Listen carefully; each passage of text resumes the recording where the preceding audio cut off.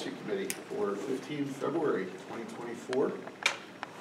We begin with approval of the December 21st, 2023 minutes. So moved. All in favor? Discussion. Discussion, I'm sorry. I didn't have All it in yet. favor? Aye. All right. Policies for first reading. Dr. Byrne? The first one is EBBA-7, it's the head lice policy. This was the one, if you were on the committee, you might remember that our school nurse department chair came to the committee and spoke with you and heard some concerns about giving information to families if there's an outbreak of lice in the school. So there's an addition in that second full paragraph about information that will be included in the student handbook and on the school website and emailing. So fairly minor, but just spelled out a little bit more clearly to address some concerns. Then it looks like there's some cancellation in the return to school. So Yes, sorry about that. At the bottom, because students can come to school when they have lice, we can't keep them from school, so we took that piece out.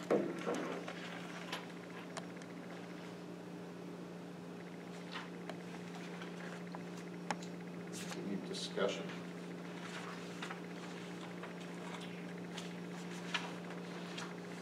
Moving on.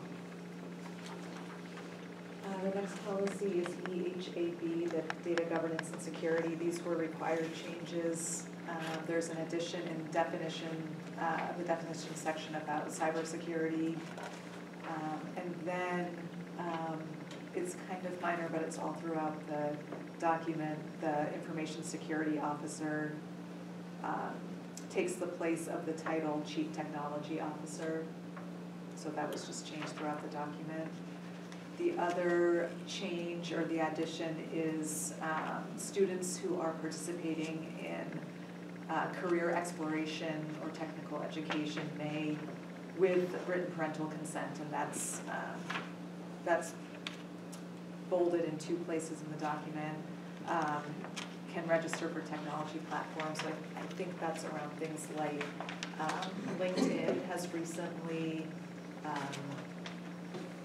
become available to students in a more secure fashion, but so I think that things like that we're able to provide students with opportunities that might, that are related to online services like that we would be able to do that with parental consent.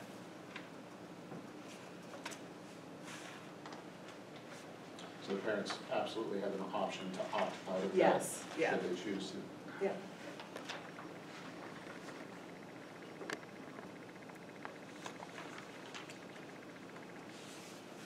And that was just an example. There might be some other more education-specific platforms that they might want to use. Right.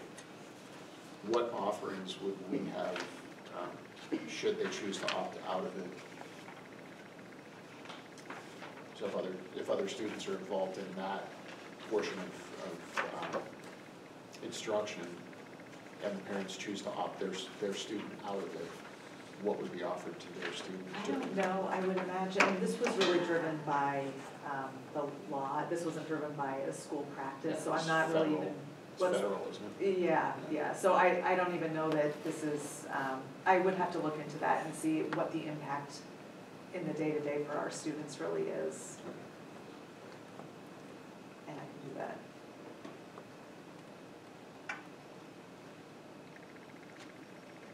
Other discussion?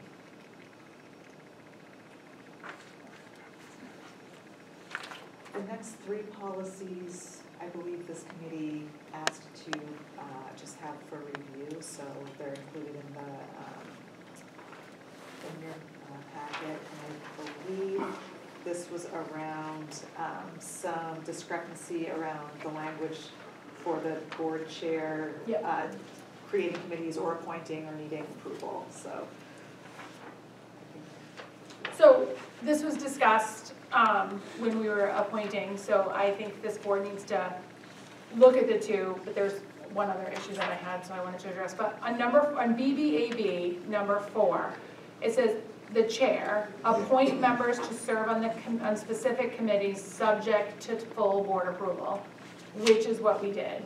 On BDB, it says the chair shall preside, shall appoint members of the school board to the standing and any special committees of the board, and it does not say subject to full board approval. So my recommendation would be to align the two, that we add subject to full board approval on BDB, because I think the full board should be aware of the committee assignments. Question for you on that. So is there a reason to keep both? Do we need BDB if we're just going to have BBAB, or can we strike BDB? So my concern is BBAB talks about the roles specifically of the chair. Yeah. BDB talks about all board officers. Yeah, that's what you're saying. So you could combine the two, but I think it's good to have them separated, because I think it's nice to define that the chair has no authority or power without the full authority of the board, and I think that's really important when you're having that discussion.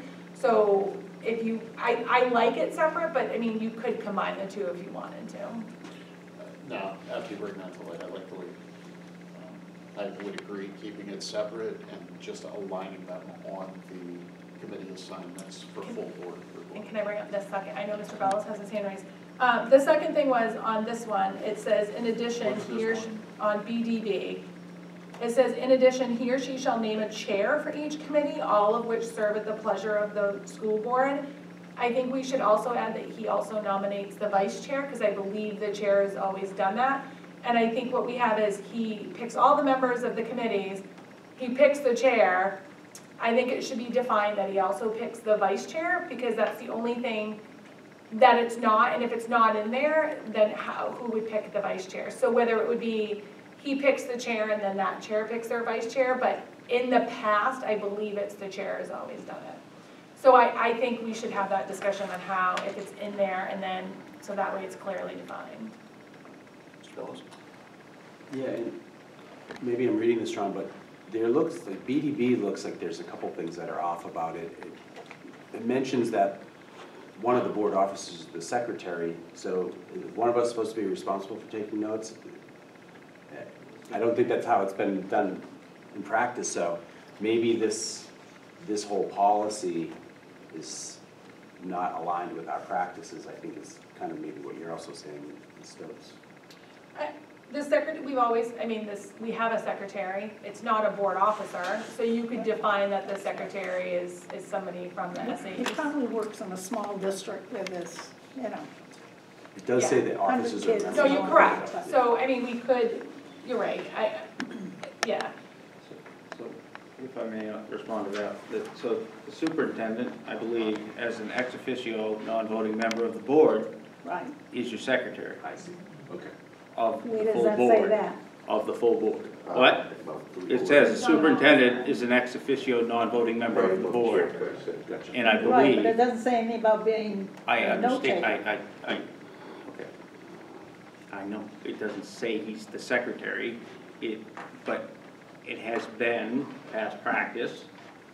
He acts as a secretary in regards to minutes taking Who takes, I don't think Kyle's ever taken a minute. of full board, Occasionally he does. Yeah, I don't think he ever has. and he may I appoint think he to, has someone who does it Yeah. on behalf of him. and he then may he's appoint as, officially- So maybe what we should say is this board shall appoint somebody, and then that way, if we appoint it to Kyle, or we appoint it to the superintendent, like, this board shall appoint somebody to be the He's got to secretary. be the note-taker. Huh? I personally don't think the superintendent ought to be the note-taker, He's not. he's not. or the but- secretary. I Whatever agree. you want to He's not a call board it. officer, so I agree with that. No, I think we can't change that simply because, yeah, the secretary is the one that takes the notes, whether it's Sherry or Kim that's here. I think we just put on there that the superintendent or assistant superintendent is the note taker, or they delegate. That would be best, is they delegate. Correct. Yeah, so I Go ahead. just want to make sure, I yelled at Shane, I gotta make sure I I agree, I think the secretary, I think it should say the board will delegate staff, or the board will delegate somebody to take notes on behalf of the committee levels, and, I mean, right now it's not Kyle, and Kyle isn't a board officer, I mean, I get that. So, I mean, I don't know that we should I take don't this. feel that it should be the superintendent or No. the assistant superintendent. I agree, and it's not, by the way, it's, so I think if we write the board will delegate, Designate? Sure. Designate. Or I can look Designate. into it. You like Designate a better designate? word than Okay. Yes. delegate. Yeah. Designate, I can look into it. I think because the superintendent is a position that's a non-voting member of the board, I think the implication, or what it implies is that, I think the superintendent's name is on all the minutes. He may delegate somebody, or she may delegate someone in the meeting to take the notes, but I can write it however you want, or I can look into it and see what the nature of. he's not an elected Yes. official, he's not a board officer, he's not. I think when we put notes out at the bottom of them, it's whatever chair it is. So, Right. Yeah, I'm so looking now. like, at the Yeah. end of the notes, like for, Yeah, special, it's going to be in Mrs. Right. Stokes. yeah. Right, respectfully submitted, Mrs. Sarah Harrington, the chair, so. And again, Mr. Camiri has brought up plenty of times, he answers to the board, he is not a board officer, he's not an elected official. I didn't say it was elected. No, I know, I'm agreeing with you, I'm saying, Right, I like the designated, but no, designated sounds better. It sounds- so would we need to make a motion? Do you want me to make the motion? So I'm gonna make the motion to change BDB to reflect adding subject to full board approval with the chair. Did you understand? Do you want me to say it clearly? I think I got it. I'm also gonna say we add that the vice chair, he also chooses a vice chair for the committees. And then I'm gonna add that we change the secretary to the board will designate. Did that make sense to everybody? I would just need a second. Got a second? Sure. Paul's like, Any discussion? All in So, favor? I sorry. do have a question. So, what do you, so you're talking about BDB, mm-hmm, and you wanna, your motion is for what? to align with BDAB, so it's gonna say, the chair shall appoint members of the school board to the standing and any special committees of the board, subject to full board approval. And then it's gonna say, in addition, he or she shall name a chair for each committee, a vice chair for each committee, all of which serve at the pleasure of the school board chair. Okay, so what happens to the rest of shall appoint members to the school board to the standing and any special committees within 3 days? So what are you doing with that language? Following each regular municipal election or within 3 days.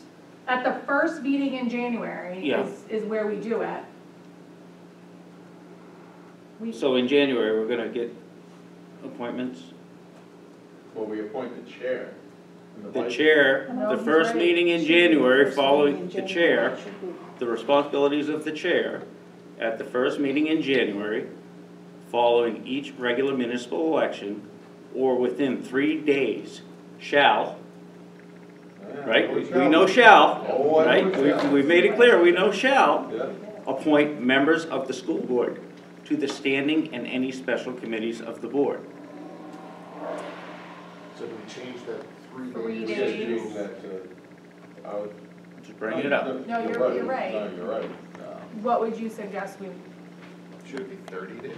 No, What would no, because. You're gonna no, go a month because- without Hold committee. on. So, the following Thursday, after that full board meeting, the following Thursday is always the first committees, which is this committee right here. So I would say the following Monday, a special board meeting is scheduled for the vote of the committees. I would say change it to 7, so you're covered. Yep, that's what I would say. The following Monday is just, Yeah, you go, Schedule. yeah, so 7 days still gives you plenty of time to. God forbid there's a reason, yeah. So I will add that to my motion. Are you fine with seconding that? Sure. Adding 7? Okay. Yes. Any further discussion? All in favor? Aye. Okay, the next one is BHC, this is board staff communication, I was asked to put this on the agenda. Yeah, let me, Mr. Downs? Oh, I so brought I'm that gonna up. these first. I brought that up, so let me go to that. Paul. I have out, but I mean, we call it. Sounds spicy. I even had it highlighted. But we'll just wait.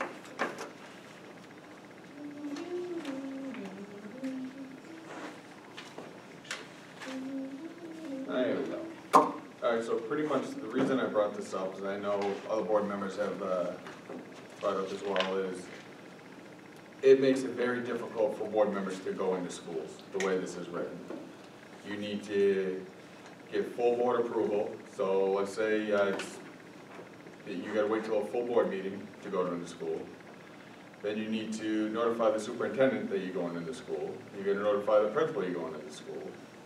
So, I'm not on this committee, but I would recommend that you no longer need full board approval, and you no longer need to notify the superintendent.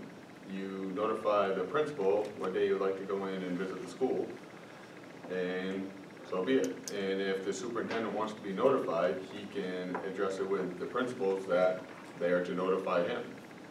He reports to us, we don't report to him. So the last thing I know is my boss is gonna let me know what's going on. No. That's my recommendation. Mrs. Stokes? So, I agree, but I also have a couple other things that I kind of wanted to address. Under staff. Really? Sorry, go ahead. Whatever. Under staff communication to the board, it says, all communication or reports to the board or any board committee or from principals, supervisors, teachers, or other staff shall be submitted through the superintendent. I think if a teacher, we've had staff email us already inviting us to do things in the school, technically they're breaking this. I think we have some highly qualified staff in our district, and I think they know what they should and shouldn't go through the board, so I don't think we should restrict them. If they want to send us something to let us know what's going on, I think they should be able to. So I think we change just shall to should, may. I don't think staff are contacting school board members and communicating to them without following the right chain of command. And I also feel that if a staff member did contact this board without following the proper chain of command, we're all adults to be able to say, please follow your chain of command. But I think this limits them to be able to, and maybe they just need a clarification of what their chain of command is. You know, I'm having an issue with special ed, you would want to go to whoever, we could send them in that direction, but I think we limit us by giving them that direction, so I would say we change that. Board communication to staff, it says that we may be communicated to employees through the superintendent or designee. Board members shall not initiate or listen to discussions of personnel-related matters, staff complaints, or grievances, other than in accordance with the established board policies and regulations. Again, I don't think if we're having a staff that's having an issue, I think again, we're smart enough to know that if it's personnel-related, staff complaints, or grievances, we know to tell them they have to follow that chain of command, but I also think that we're limiting ourselves, and I'm not sure why. So I don't think we should, I said, you know, I think it should be board members. We're not going to initiate it, but I also don't think, I don't know, that's a concern for me. Mr. Rose? Dr. Wright, I hate to put you in like an awkward situation by asking you this question, but do you care to play like devil's advocate about why these policies exist in the form that they do? Because I know we're not the only district. I totally get it. I want to be able to talk to my constituents and hear from staff. But they must have, they came to light for some reason. And I believe it's based on the RSAs that talk about the role of the board versus the role of the superintendent, and making it really clear where those lines are. So, for example, as board members, you're board members as a whole, but you're individuals as soon as a meeting breaks, and so, when you're asking a principal to, invite you into the building, I could imagine as a principal, you might feel compelled to always honor that request because you are a board member, where they have a job to do and responsibilities. I think the role of the superintendent is to help coordinate that in a way that makes sense for the daily operations of the building. The superintendent oversees all the staff, that's their job, that's their responsibility to make sure that all personnel are fulfilling their roles and that education is happening in the buildings. And also to support the board, and so to help, I think I'm going all over the place, but I do have a lot of thoughts about it.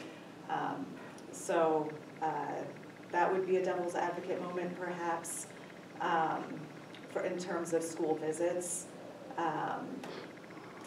Same thing with staff communication, you're the hearing board, so if there's a personnel issue, and if we're not following that chain of command, that puts the board at a really tough spot to not be able to be that hearing board anymore. Again, it's just the roles and responsibilities that are set forth by the state in terms of what's the job of the board and what's the job of the superintendent.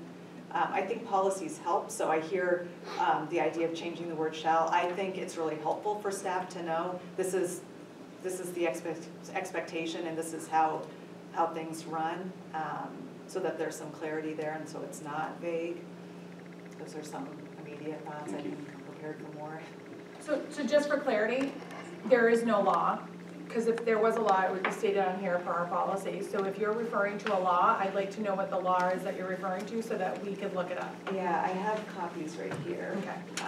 I also had a conversation with, while she's passing that out, I had a conversation with Jerry Grossman and asked about the termination part of it, so like when it's personnel related. Jerry is going to come in March to speak to the board because again, I asked Jerry what the law was and he said it's basically we follow New Hampshire school board policies, which is not what the law states. So Jerry's gonna come and give us a whole breakdown of what we can and can't know. Right, and remember next Thursday, Will Phillips from NHSBA is coming to talk about, there's a certain set of policies